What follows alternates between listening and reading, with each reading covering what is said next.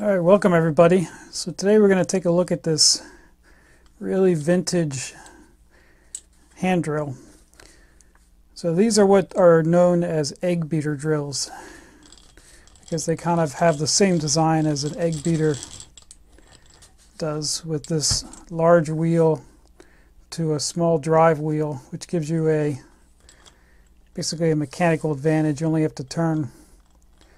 For every one rotation here, it rotates many times around here. So this one right here is actually a German-made product. So you got the word Venusburg on here. And I think that that's a city in eastern Germany that made a lot of these back in the late 1940s and 50s. So that's probably when this was built. It was around that time period. Some people still use these actually for really fine work, and so it does look pretty complete. It has the chuck and everything. It's got the handle. So at one time this said made in Germany, and it's so worn away that you can basically see the D and the E and then the M and the Y here at the end. But I've seen pictures online that has this label on there. So I think what I'm going to do for this is I'm going to do a little tiny restoration on it. It looks just like it needs a little bit of work. So this was actually a gift.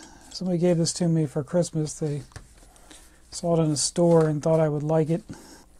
But anytime you're doing like really extremely fine work, I've heard that these kind of hand drills can be very good for doing that. So let's go ahead and see what we can get apart here and then go from there. So first thing you see here, the chuck, it's on a threaded spindle here, and when you turn it, that's actually what tightens it down. So it probably is just going to spin right off the end here if I keep going, and hopefully it stays together.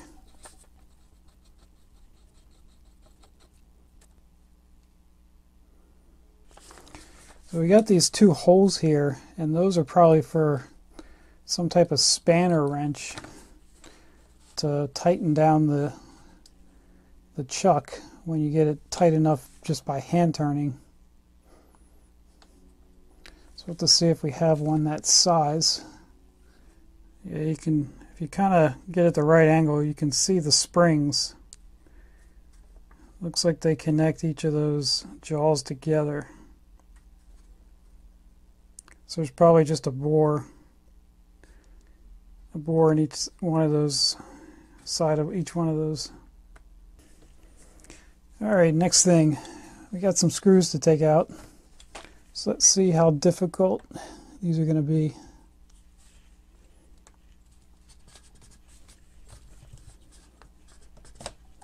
That wasn't too bad at all. So we got a washer and just a little screw.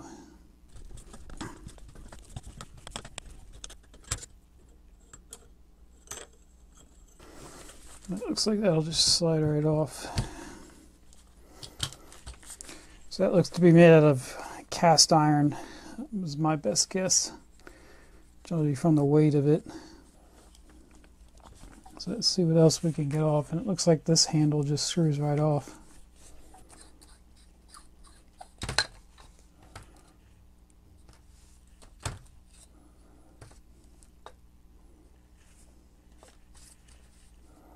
So it's interesting in there, they just got some wooden threads. Just like a coarse thread. So let's see if we can knock this pin out. That's actually just a spring pin, it looks like. So now what we should be able to do is pull this gear off this shaft. Alright, so we'll see. We'll just see if this comes off easily or not.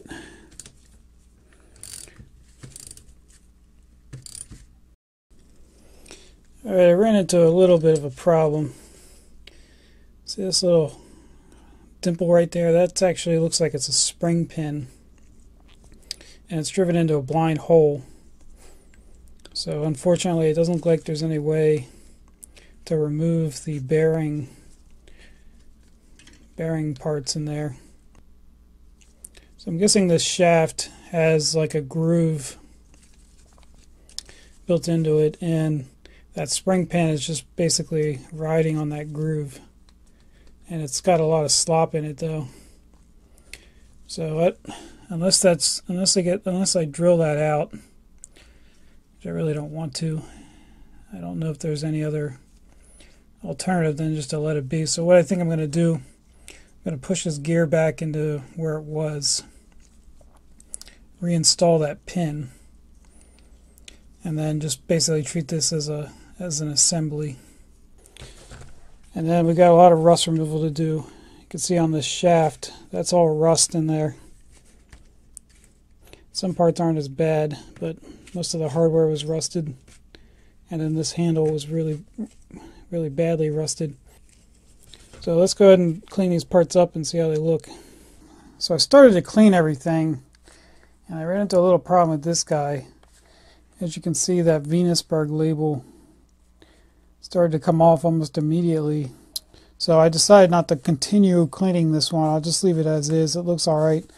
I have some good pictures here. I could reconstitute this in the future if I really needed to or wanted to. But we'll just leave it like that. I was thinking about sanding these down, but I actually kind of like the retro feel of these wooden handles with the red. So I think I'm just going to put a little bit of light oil on these. And that should be sufficient. But the other big thing it did is I got all the rust off the shaft. It was pretty rusted. The discoloration here you see, those are all the places where it was heavily rusted. And I think it looks pretty good right now. And I also de-rusted this chuck pretty good. It had a couple of spots on it. So I think I'm just going to reassemble this thing and kind of call it it's not really a real restoration, it's more just a cleaning of all the pieces. Just to make sure they're in good order in there, and I'm kind of trying to align it. So I'm just giving it a couple of taps, a bit of punch down through there to try to extend it out a little bit.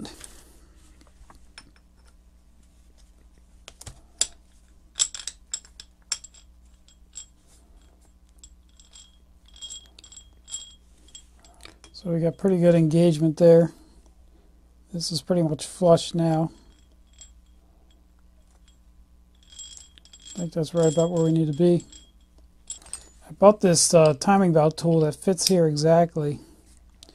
It looks like there's a couple of modifications we need to do so that it'll fit on here. You don't need to take out much. What I'm going to do, I'm going to try to take a file. And I'm just going to try to take off a little bit on each side.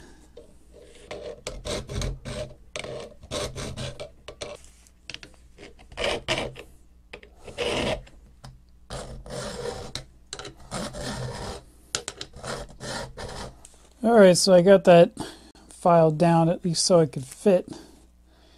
Giving it a profile that it could actually fit around that shaft now. So this was a pretty hard steel. I really had some trouble getting through that with the files that I have. So to add some protection to that areas where I scraped away the coating, I like to use these Sharpie ink pens. They have an oil-based ink in them. It works great for this type of stuff. That'll at least give it some kind of corrosion protection outside of just some oil. Alright, so go ahead and let that dry. So yeah, it's a shame that that came off, but I did take some pictures of this, so if in the future I want to reconstitute that Venusburg label, I could. But I think for now I'm just going to keep this in semi-original condition. So we'll put a little bit of 3-in-1 oil up here in the main bearing, because I don't think that there's really a ball. a true ball bearing in there. I think it's just basically like a bushing. So the next thing I'm going to do, I'm just going to put some ballast on these handles, because I think that's all they're really going to need, because I kind of like this retro reddish stain to them, and putting some of this ballast on to really bring that out. Yeah, same thing with this little piece right here. We're just going to keep the retro stain on there. So the reason I really didn't clean this piece off, because I want to make sure I maintain that Made in Germany label on there. And it's probably going to come off as soon as you start cleaning this. So this is a pretty simple assembly, not much to it really. We'll just pop a little oil right here, right there, and there, and there. Slide that shaft on.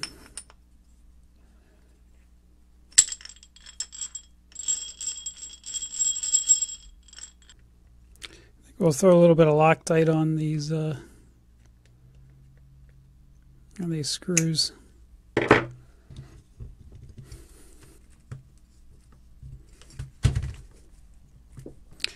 And then for greasing up this wheel, I'm really just going to put a tiny, just some bearing grease, just the tiniest amount on here, because you don't want to really load it up too much. You probably really don't even need a bearing grease at these speeds, but it makes a good corrosion inhibitor, because you get a lot of metal going on there. And the final thing here really is just the handle.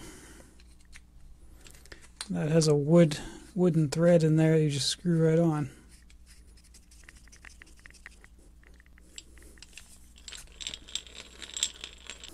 Alright, so we got our drill bit in there, and then we use our new tool here to tighten it.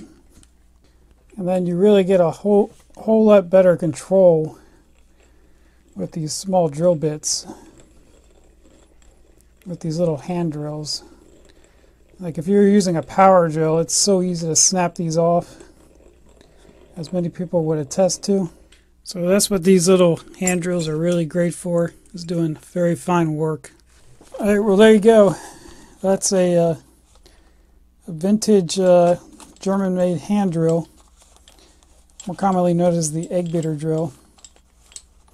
So I really didn't go all out on this restoration. I wanted to kind of make it look still pretty old,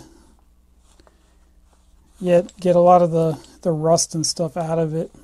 These are really mainly targeted towards woodworking users for doing very fine work.